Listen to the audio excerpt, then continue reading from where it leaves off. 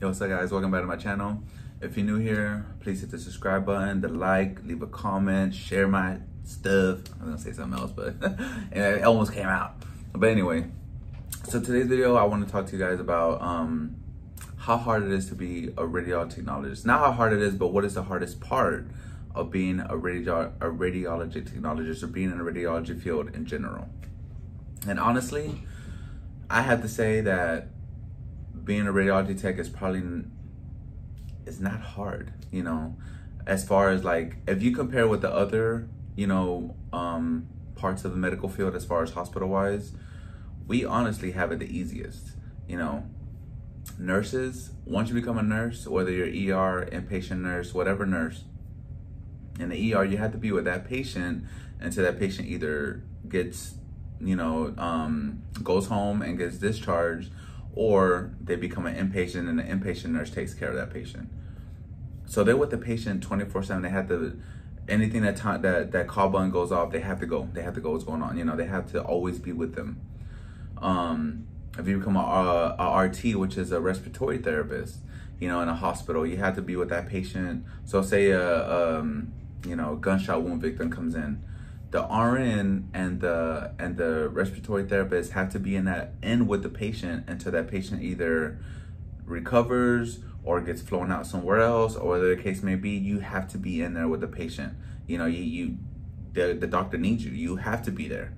As far as radiology, if there's a gunshot wound victim comes in, whether it's in his chest, wherever it's at, you know, you go in there, you take your picture, and you leave, because the radiologist wants to see. Well, you don't leave because now they have digital radiology, so you have the portable, and as soon as you shoot it, it's there, you know, and the ER doctor sees the image and he's like, okay, well, okay, now I know what I'm looking at. Okay, you know, you're done. You go, you leave.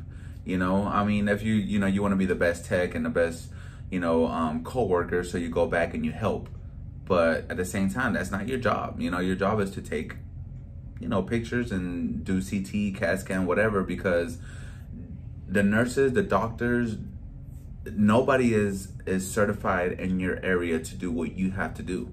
You know, a ER doctor, just because the ER doctor doesn't mean he can sit there and shoot a portable. He can't. He's not licensed for it. He can't do that. A nurse can't sit there and be like, oh, I can go and shoot an x-ray. No, you cannot.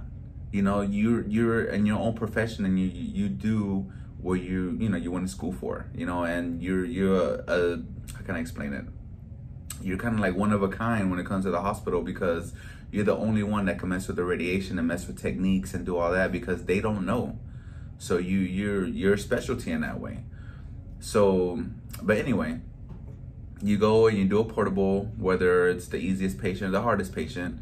You're probably with the patient 5 minutes, and then you're done. While the nurse, respiratory therapist, other medical healthcare professionals have to be with that patient for hours. You know, so even when it comes for CT, you know, you get an ER patient, you go back, do the CT. CTs probably take no more than 10, 15 minutes. Then you take them back and you're done. You know, and now you go and do what you had to do with the CT and all that, and make sure it gets read on time. That's a whole nother thing. But you know, being a radiology tech is probably the easiest, as far as, you know, being with the patient wise, it's probably one of the easiest jobs in the hospital. What can probably make it hard is, you know, working overnights, or, you know, being on call, like when you want to go home and you're like, okay, I'm done, you know, for the week. You know, there's always that rotating on-call schedule. So that's kind of hard, you know, to be like, you know, I can't do anything this week because I'm on call. You know, that's probably one of the toughest parts.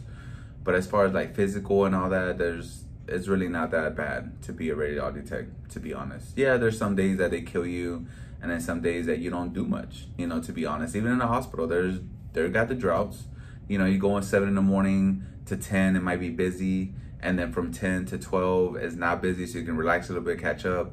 And then from, you know, after lunch, like from 12:30 to like 4, you know, it gets busy, then it slows down. And then from, you know, 5:30 to 10, it gets busy, you know, so it has its times that it gets busy and then it doesn't. So, and there's days it's busy all day, but those days are very rare. And depends where you work and where you live too, of course. You know, if you work in a trauma center, then you're gonna be busy all day.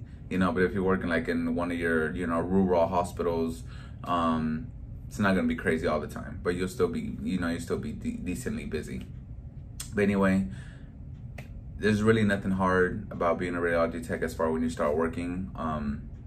At least that's my opinion. You know, I think nurses, we have to praise the nurses, praise the, you know, respiratory therapists, because they have a tough job. They deal with a lot. So I have highly respect for every healthcare worker, but mainly nurses and RTs, because they deal with a lot on a daily basis. So if they need help and they're like, hey, can you help me move this patient, or can you help me translate, can you help me whatever, I help, because I know how hard their job is.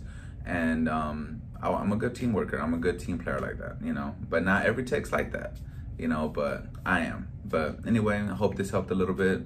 And as always,